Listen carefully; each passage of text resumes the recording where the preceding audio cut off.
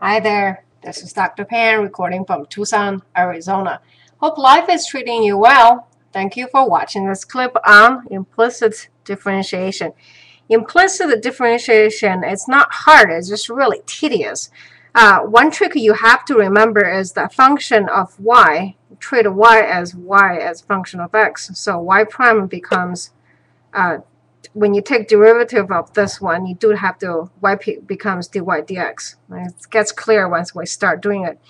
I always tell my students, put a dot or some sort of marking on the variable y, so when you take derivative, you can actually remember it. All right, so let's write it in terms of exponents to make it a little easier for us to take a derivative.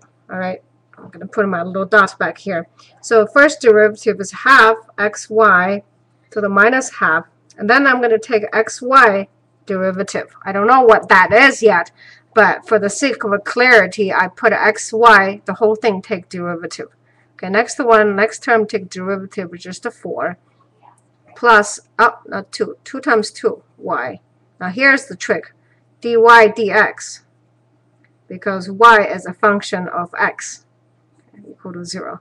So every time you have a y taking derivative of this one, you do have to take y as a function into consideration. All right, let's continue on. Xy to the minus half. Now, derivative of this one, we have to use chain rule here.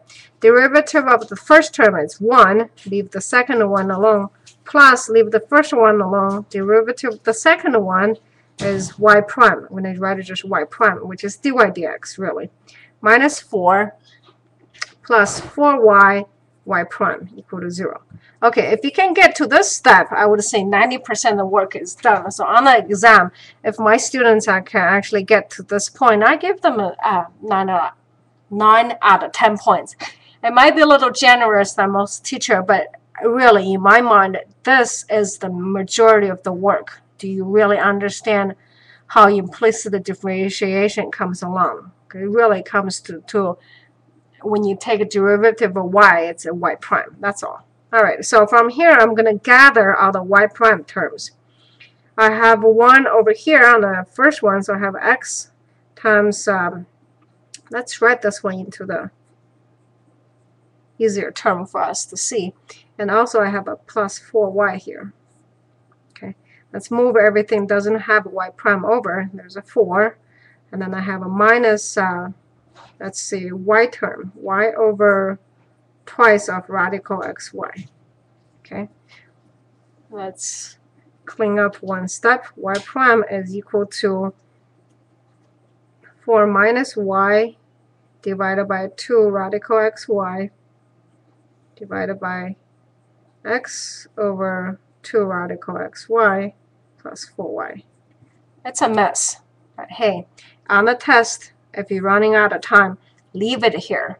Technically, you've done nothing wrong, and at most, you probably lose half point for not simplifying it. Okay. Now, if you do have time, let's keep on simplifying here. We're going to multiply it through, so the common denominator, I have 8 radical xy minus y divided by twice of xy divided by, let's see, what do we have, x plus 8y xy, and then divided by twice of radical xy. It's pretty messy here. Let's clean it up a little bit. 8xy minus y divided by 2 radical xy times reciprocal, which is flipped on the bottom. That's kind of convenient. Xy cancels out.